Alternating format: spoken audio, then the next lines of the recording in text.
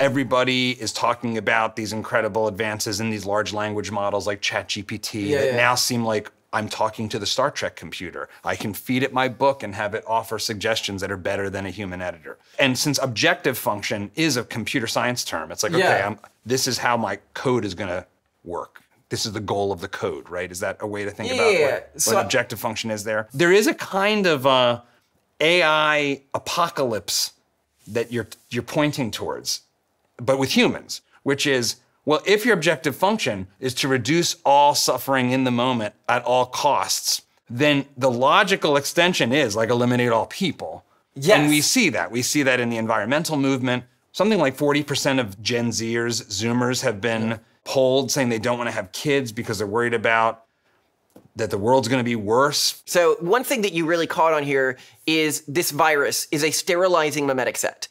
It only wants to use the people it infected to convert other people. It does not spread through having kids, which makes it very different than traditional mimetic packages, which we often think of as like Christianity, Judaism, whatever, right? They spread through motivating people to have kids.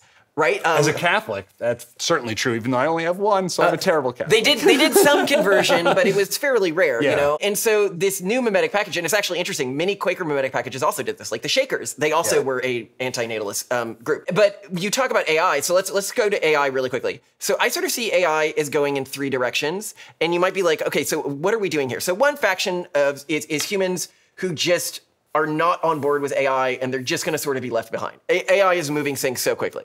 Then there's another faction of humanity that AI is sort of going to wear as a skin suit to justify its actions. So even if it's aligned as an AI, it may be aligned with some faction of humanity that is just like infantile and AI does everything for them. That second faction, is that like the people in the movie WALL-E that are basically watching TV in like floating lounge chairs? And that's where I think the virus goes. I think it becomes that faction. And the AI will start forcing them to have kids or something so it can maintain and do whatever it wants. Then there's the final faction of humanity.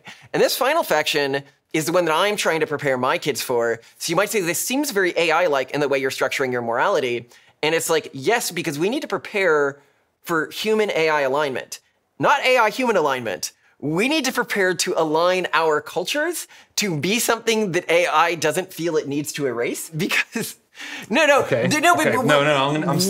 staying with you here. This final faction of humanity will integrate with AI to some extent. And when I say integrate with AI, what I mean is they will use AI. AI will be a part of their households. I might have an AI that's in my household and that's trained on my families, and it's like an aggregate of like all of my families will, sort of, and it's almost like a house deity that can listen to anything happening in the house. You're like Alexa, slightly alter Google search results to try to guide us towards the path we want in life. It is working with us to achieve our outcome because we both understand each other to some extent, and it is pushing us to improve. And this is, I think, the most positive outcome, because I don't think you can go the Luddite pathway anymore.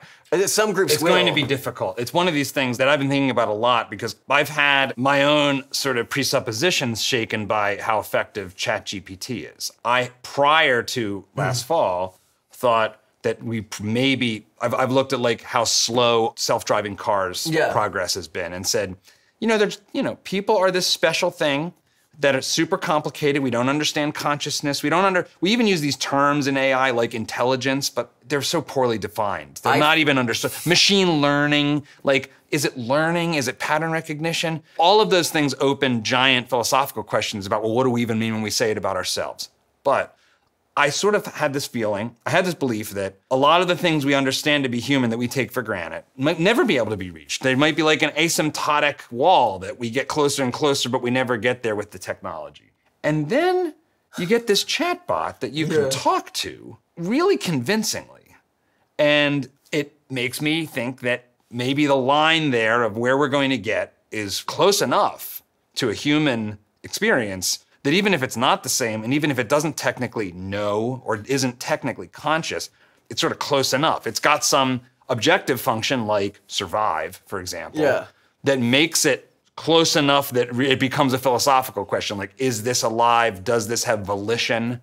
Let's talk about consciousness. Okay. I'm very excited about consciousness, sentience, everything like that, because I think that the understanding, I used to be a neuroscientist, and it's something that we actually focus a lot on in our recent book is what is actually going on with sentience, qualia, everything like that. And I think that the mainstream understanding of this stuff in our society as being mystical is broadly wrong. So when I say qualia, I mean like what it feels like to feel something, like what it feels like to be you in the moment, what it feels like to feel pain or happiness or anything like that. So I'd actually argue that if you look at the neuroscience of this, we often think of our sort of consciousness as being in the driver's seat of ourselves, but it's probably not. So I'll go through a few experiments that can sort of explain what I mean here. If you're doing a open brain surgery on a person, you often need to keep them awake so that you can make sure you don't mess something up. And if you stimulate a part of their brain, you can get them to move their hand. And if you ask them, why did you do that? They'll be like, oh, I just felt like moving my hand. If you have a split brain patient, so if you have a corpus callosum and a person is split, you can cover up one side of their brain, one eye, and like put text in front of them and only communicate with one half of their brain, and then communicate with the other half of their brain. So you do this and you tell them one side, pick up a Rubik's Cube and try to solve it. Then you put the other side and you go, why are you doing this? Because now you're talking to the other half of their brain. And they'll be like, oh, I've always felt like trying to learn one of these. And if you look at how people make decisions with fMRIs, you can see that the decision is actually made. You can tell what the decision is going to be before a person is consciously aware of this decision.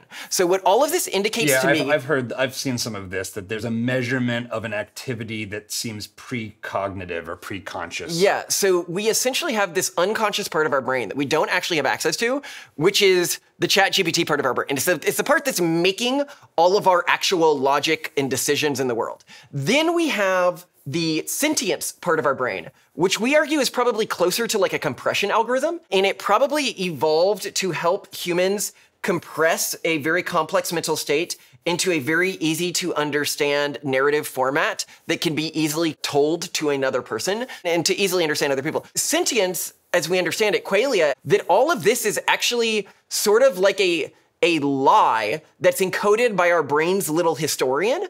And so when we reach back in our memory or even short-term memory and we're trying to remember what it feels like to be us, we remember these experiences and we think of them as being much more important to being human than they are, because we do know that if you induce someone to make a decision, so a great experiment you can do is this, is if you give people like women and you're like, which woman is the most attractive? And you can do this with like political opinions and stuff like that. And you're like, great. And then you take the things and then you change the one and you do sleight of hand and you give them another one, and you go through, why did you think this woman was the most attractive out of these? This wasn't actually the choice the person made. The person will make up in detail why they made that choice. And this is this little historian liar in their brain, which is our sentience, which is trying to sense make about all of the parts of our consciousness which are happening automatically. What you're saying right here comports with what Jonathan Haidt talks about as like the elephant and the rider that we have in his book, The Righteous Mind. He says, look, what we really have in terms of moral choice is this intuitive, kind of pre-rational gut that is the elephant, and it is gonna go where it's gonna go. And then our cognitive sort of rationalist mind that says, that answers the question, why did you pick this thing that you didn't actually pick, is the rider who serves as almost like a little PR man for the actions of the elephant. That the rider of the elephant will say, oh, well, we're going down this path because even though it's not the shortest, it's really the most picturesque. When in reality, it's like you're just there on top of the elephant and there's not a lot the rational part of you can do to move it. Or the non-rational part of you. I'd actually argue it's the dumb one. It's our emotions. It's our sort of lower order self. It's the bundle of all the qualia we experience, which is often like these emotional packages. So the way it controls the elephant is by encoding. So it decides something like, I'm angry now, or this set of things has made me angry. And then it encodes in sort of the history, you are angry, like even in the short-term history. And then the unconscious part of you that is referencing what decisions it should be making, how it should be acting, is now reading in the history books, oh, I am angry now, therefore I will start acting and thinking as if I am angry. So it can have a lot of impact, but it's impact through the way it chooses to interpret reality. So remember I talked about how you can trick people into thinking they thought a woman was the most attractive or a political opinion was theirs even though it wasn't theirs, and they'll describe it in great detail. I would love for someone to try that on me and see how it doesn't work on respond to it. everyone. Yeah. But if you then ask them again, they will often stick with this opinion that they encoded and not the original opinion they chose, because that's what's been encoded in their mental history as who they are. And this is a big problem with choosing to identify as something, right? And it's one of the big problems in our society where ideology has become a team sport, because you choose what you believe and how you emotionally react to the world based on whether or not you think it aligns with your team's objectives. If you like this clip, we've got more where that came from. Be sure to watch the full video, and don't forget to subscribe to the channel so you won't miss our new videos as they come out each week.